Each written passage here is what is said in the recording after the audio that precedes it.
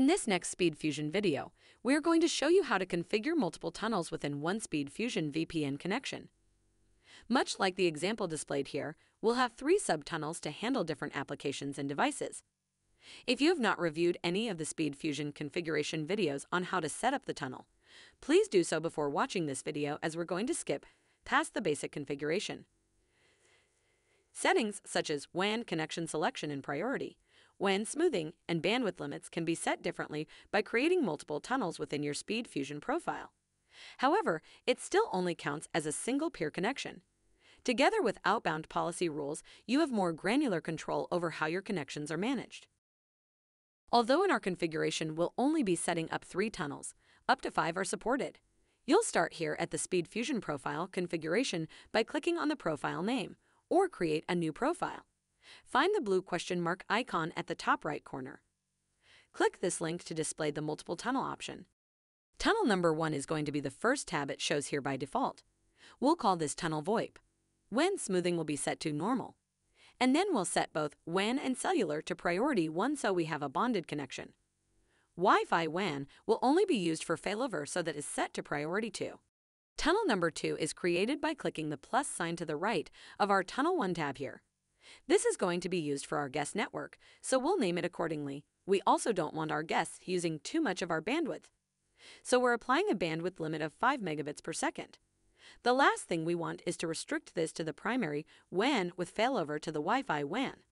Again, we'll need to click the plus button to add another tunnel. Number 3 will be restricted to WAN 1 only. The rest of our configuration will remain on default settings. In previous videos, we also covered how to control which kind of traffic goes through your SpeedFusion connection. In this case, we'll show how you do this with multiple tunnels. Depending on your router model, Outbound Policy will be found either under the Network or Advanced tab.